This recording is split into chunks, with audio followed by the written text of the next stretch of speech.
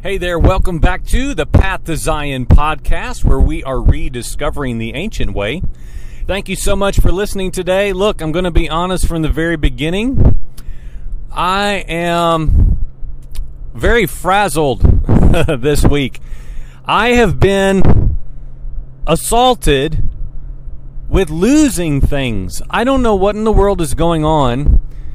I'm not the most organized person in the sense of, like, I know where everything that I own is located. My carport, where tools and things like that are, oh man, I don't want to be that way, but I just don't take and make the time to become organized. There are things that, man, for years now, I'm like, man, I really want to get this toolbox or this bunch of junk in some sort of organized manner, and it's still waiting. And so we've had a chaotic 10 days or so, to say the least. A lot going on, very busy, very distracted, very rushed. Just a lot of things going on in the natural. Which is an answer to prayer in the sense, because it has to do with people, relationships, people moving to our vicinity, people visiting us.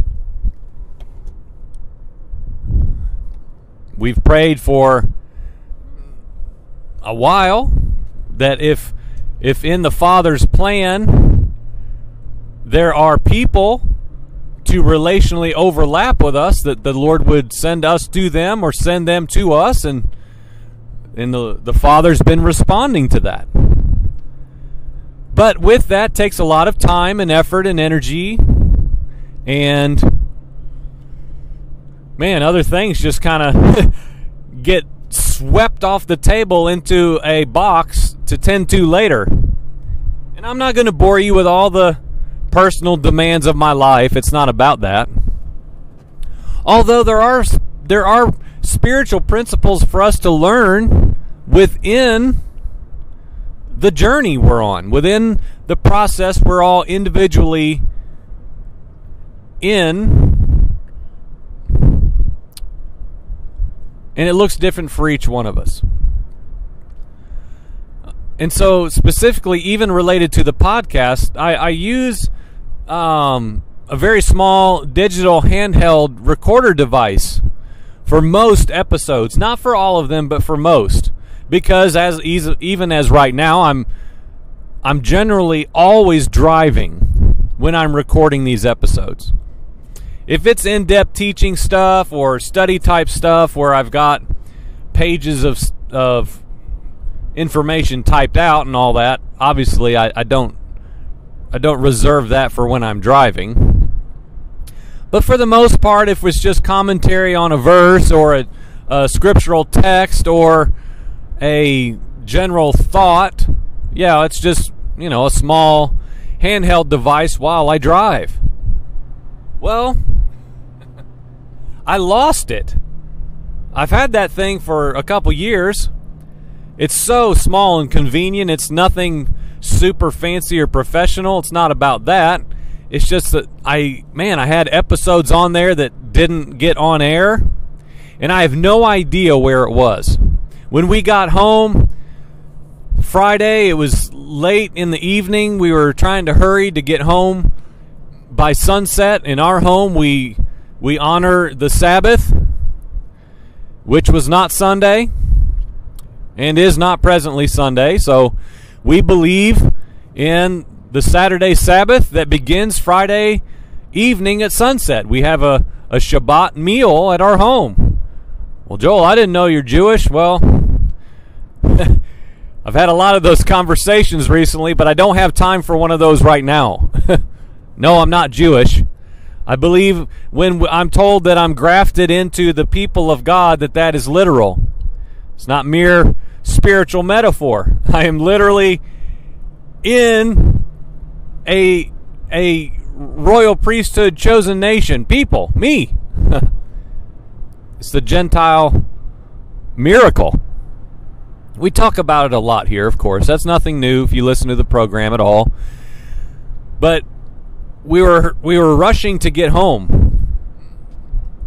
We were in a time crunch doing some responsibilities. It was good things, serving other people, good things. We're not crazy and we're not throwing out and disregarding the teachings of Yeshua about you can't heal on the Sabbath and you can't pick a bean off of a bean plant and eat it on the, come on now. But we still try to, in our heart, and then thereby in our actions, honor the Sabbath. Don't profane it, right? Man, I want to teach on that so bad. That's one of the things in the queue, is talking about the biblical understanding of profaning. It's just making it common. Well, Sabbath. Man, even if you make it Sunday, the only difference really is you go hang out with people at a church service. I mean, but it's not. That's not merely what it was meant to be. Was an 11 to 12 church service. Oh well, I'm in the Sabbath rest. Well, oh my goodness.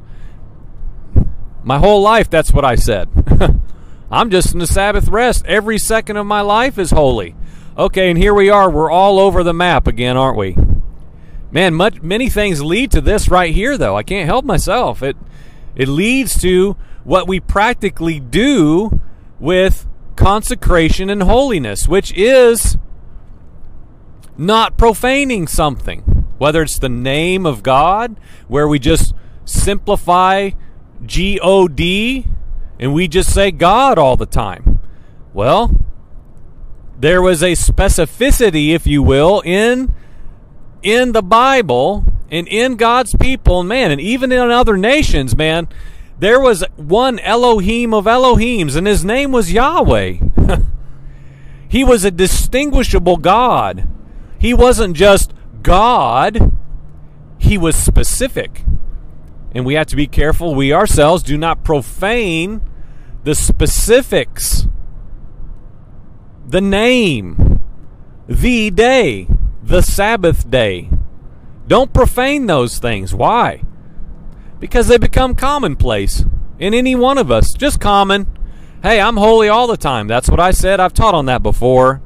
I've spoken about that so many times, about how the conviction came to me about man, I'm holy every day. Every day's holy. I've heard this song for years. I used to love it. I just can't make it through it anymore. Where it's talking about the principle. I'm not going to quote the song, but the principle of the song is every second is sacred. Every moment is sacred. Every day. Well, that's true in a sense. I'm now the temple of the Holy Spirit. I'm the abode of Yahweh Elohim. I'm his dwelling place, yes. There is an understanding of that principle that is in fact true, but we are also equally called to set apart Moedim days, distinct, ordained by Yahweh God himself, not by us now. Something that's in his ways are higher than ours understanding. There is something to the specifics of not profaning days, events, occurrences, his name, and even we ourselves. We are not to just be merely common. We're to be holy, which is the opposite of common, the opposite of profaning. I don't want to get into all that. There's so much more to that we can't cover today. But friends, we're called to be distinct and set apart. So get back to my original point, if there was one. I lost my recorder cleaning up the house. I could do air quotes right here. Cleaning up the house. Often the way I clean stuff is I grab it all and I go set it somewhere else. Setting our table for dinner. I was trying to help my wife, and I believe the recorder was there. you know how you do with anything you lose or anyone's trying to help you. Well, let's walk through where you've been. Where were you the last time you saw that item? You know, here's the funniest question, right? Have you ever been asked when somebody says, "Hey man, what are you looking for?" "Oh, well, I'm looking for my phone." "Well, where did you lose it?" What an incredible question, right? Well, where did you lose that item? Isn't that kind of the definition of losing something? I don't know. And so somehow I gathered up my recorder in some attempt to get our table ready for our meal on Friday evening, and who knows where it is. Man, today's already Wednesday. It's still missing. Who knows? I don't know where it went. Thankfully, I've got another recorder, a portable recorder I can use. It's actually nicer, but it's just bulkier and a little more difficult. So I did want to just say, look, there's a reason why I haven't been recording. I'm not just being lazy or disinterested. Things have just been a little bit out of order in my house. I don't want to say out of control. Maybe I should if I was absolutely honest. Things have just been a little chaotic in my home. And it's okay. And just so that this brief episode has got a little bit of substance beyond me talking. Yesterday morning, we had some guests in our house. We were watching some children for a family that's just moved very near to us. I'm so thankful that the Father has shown us kindness to bring others in their journey presently, just this moment. Who knows about what tomorrow holds in our vicinity? It's a blessing. To give and to receive, the relational interaction of the body. And yesterday morning during our teaching time at our breakfast table, I shared with them some stuff out of 1 Corinthians chapter 2. Paul's being very honest. You know, one thing I like about Paul, he was just who he is, who he was. Very unapologetically on both sides. And that's the thing, he was very balanced in the sense of he had no issue saying that he could boast in the work of the Messiah. You couldn't persuade him that he had not encountered Yeshua.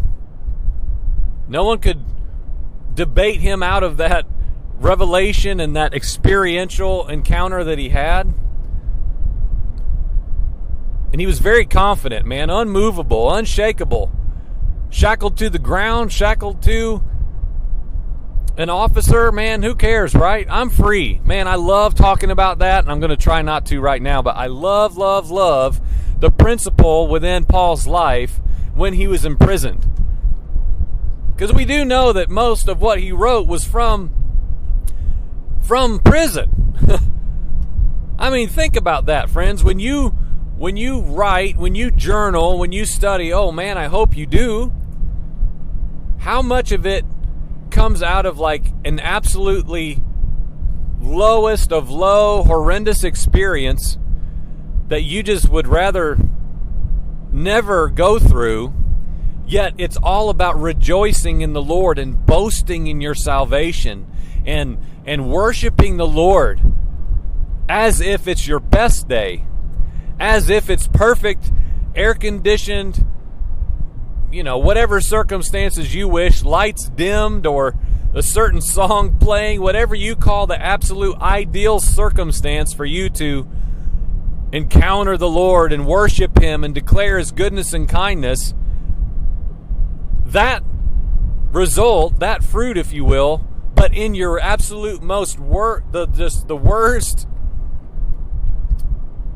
most horrible conditions you can imagine, shackled and chained and bound for something you didn't even do, that wasn't even due you. You weren't guilty of anything truly wrong, unjustly tried and unjustly held and restrained and even beaten, yet your words are declaring the goodness of God. And one thing Paul said when he's writing the church at Corinth, he's talking about several things. He's talking about some things about his identity.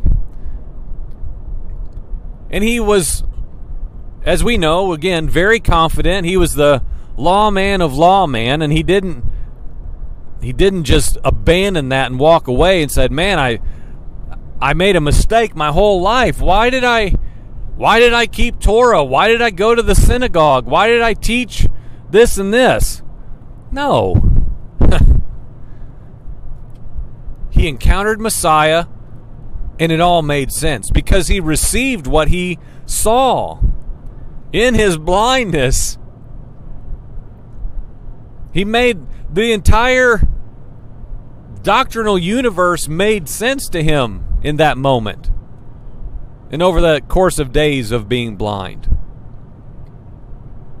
And as he's talking to the Corinthians, he says, I, Paul, was with you in weakness and in fear and in much trembling. And what I was sharing with the children yesterday morning at breakfast is just the fact that, you know what? We can be men like Paul. Strong, confident, boasting in the work of the Lord, as we are equally alongside that, openly admitting our weakness, our fear. And what I told the children, talking about trembling, in their nervousness, in their struggling to be confident in themselves.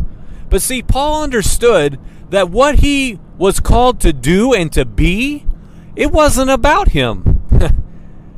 It wasn't about him. It was about the Messiah. It was about the King.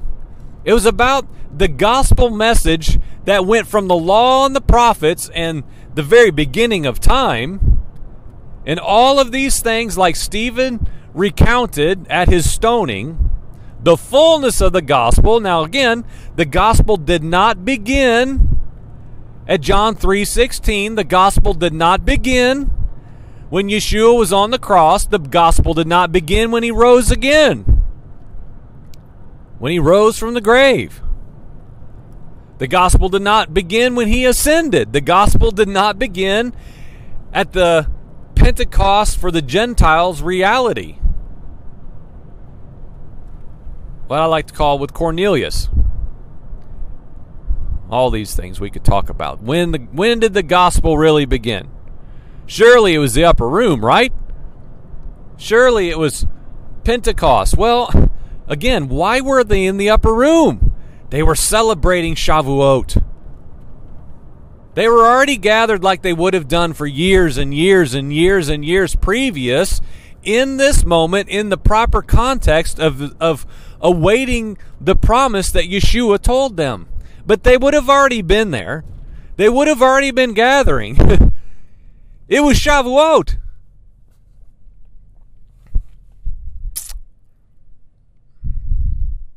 Pentecost.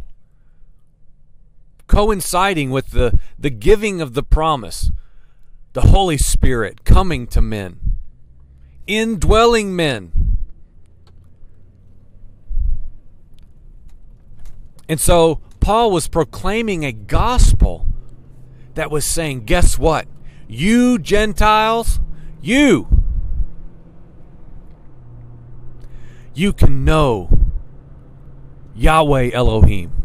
You can know him. The door has come. And his name was Yeshua the Messiah. The door came, and he had a name. He had a title. He was the mediator king. And you can know him. And then you can know the Father. You. Now again, this came from Shaul, Paul. A man who persecuted and killed those who previously were in the sect, if you will, of the Messiah. The followers of the way. The people of the way. When the revelation and the encounter came, Paul realized what he had to do, and he went. And of course we know that. Of course. But even in his encounter, even in the revelation that he had, that obviously on the, I mean, man, you talk about a dividing line of an encounter. There's not much greater than what he experienced before and after meeting Yeshua. What a great example for us, man, to continually ask ourselves, have I encountered the Son of God in such a manner? Now, we can easily say yes or no just by answer alone, but I mean by the fruit of our life. Are we that different? Are we so changed? Have we been so moved from the domain of darkness to the kingdom of light like that? Where we were completely deceived and actually opposing the will of the Father, but now we're his main representative. Now we're his main promoter. Our entire life now is about what? Spreading this gospel message that Yeshua the Son has come, and he has came that you might be reconciled to the Father and be rightly received, wholly acceptable and pleasing in his sight. Oh, friend, won't you come? Come through the gate, albeit narrow, you can come through the blood of the Son. And that's why Shaul had an understanding of, in his confidence and in his rightful place as a spokesperson of the gospel of Christ, to say, man, I'm weak. I'm fearful. I'm even trembling.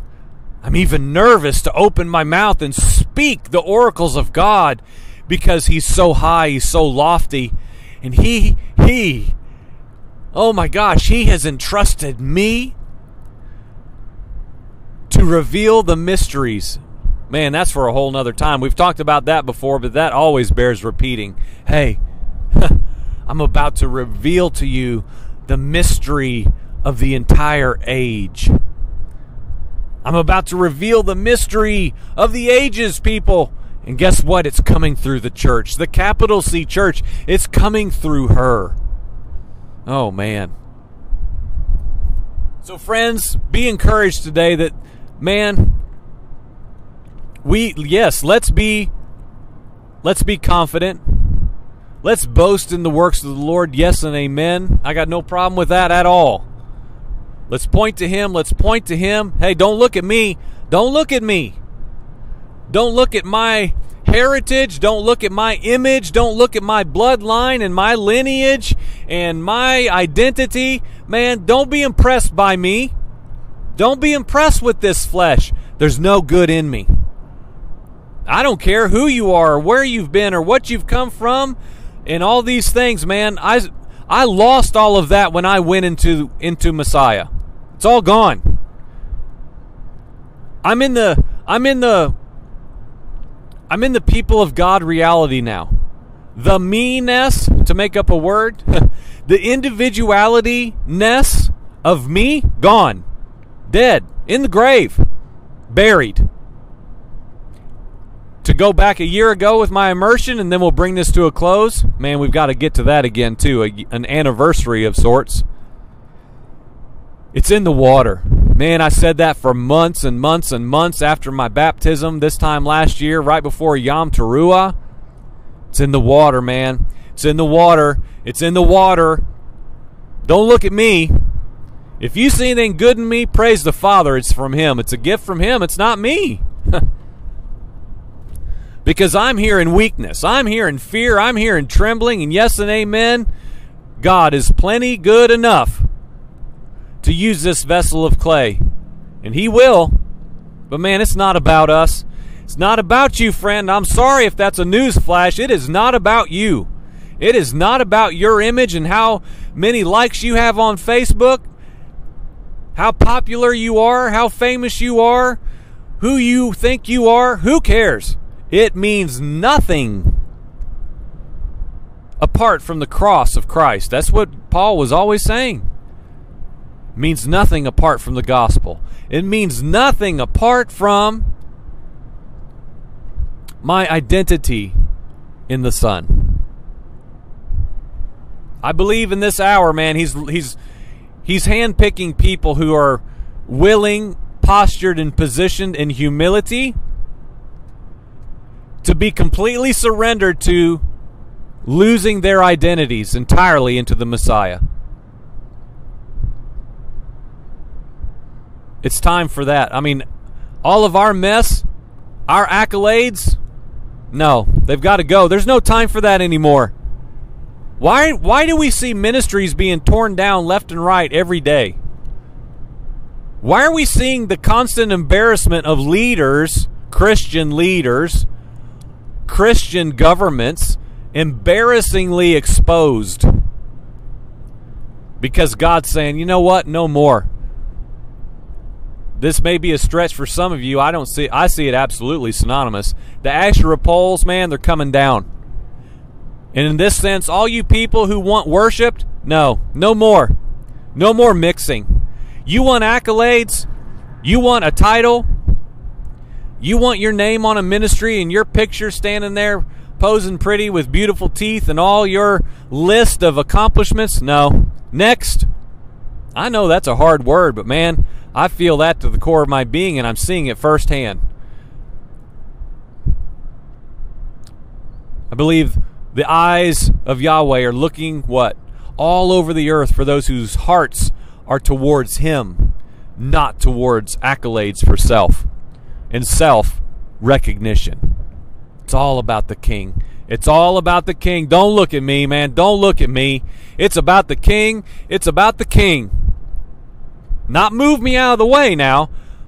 Oh, Lord, move me out of the way so that you can do what you want to do. No. We got to be balanced. Of course, again, we're always saying no extremes now. We have a place. We have a function. We have a role. The will of the Lord gets accomplished through His members. It will be by us, empowered by the Spirit in the here and now. So, friends, be encouraged today. Let's put our hands to the plow. Let's abase ourselves. Look to the sun. Look to the sun. Oh, man. I want to be infatuated with being a workman for my Father. Go to pathtozion.com. Sign up for our email notifications if you have not done that already. Drop us a line at pathtozionpodcast@gmail.com if you would like us to come and visit you where you are. That might be very, very possible. Doesn't matter where you are. Let's at least see. Let us know. I'd love to come pray with you. Speak should the Lord open the door. I'd like to get to know you. See what the Lord is doing in your area of this world. Also, you can always find us on YouTube. There's not much on there that's new right now other than some old videos that are reposting. My wife has something in process where, man, I think like every day archived audio messages are being posted on YouTube. Some of them are a year and a half old. I hope they're still good. I hope I still believe that way. Whatever the case, check them out if you like. And I want to close the door on this today saying thank you to everyone who has given. I already had a message recorded on the recorder that I lost thanking people for giving. Man, people have given to this podcast in the last 2 weeks.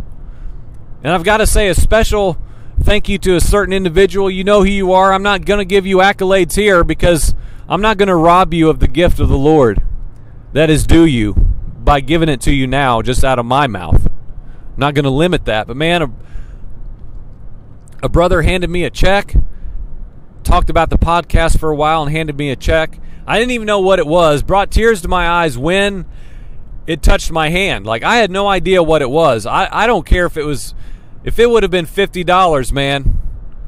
I was moved. I'm like, wow, really? Nobody's ever done that. He listened to the podcast saying, man, if we just had some money to do this, that would sure be awesome. We could really do great things. And man, the Lord put it on his heart and he gave to us, to the podcast, man. It's incredible. I was so touched, so moved. Thankfully, we had to end our time together. And I had to leave right away, and it was a good thing because I was just getting very emotional. I was so thankful to the Father for moving upon anyone to bless us. And man, I got in my truck and I opened the check and looked at it. If I wasn't sitting down, I would have fallen over. I couldn't believe it. And so, all praise to the King, who owns every penny of everything on the earth. It's all His. And praise the Lord, there are people who live like that for real. Say, you know what? This isn't mine. This bank account, this business, these possessions, man, they're not mine. It's all the Lord's. And really live accordingly, man. What a blessing. What an awesome blessing. So praise the Father. I'm not praising men. Praise the Father. He puts that on any other person's heart. I hope we all live like that. Open-handed. So amen. Praise the Lord for the work He's doing. May God do what He wants to do in this podcast, in my life, in my household, in your household, in your fellowship. Man, it's time for the work of the Lord to advance right here, right now. Thanks for listening. Have a good day. Amen.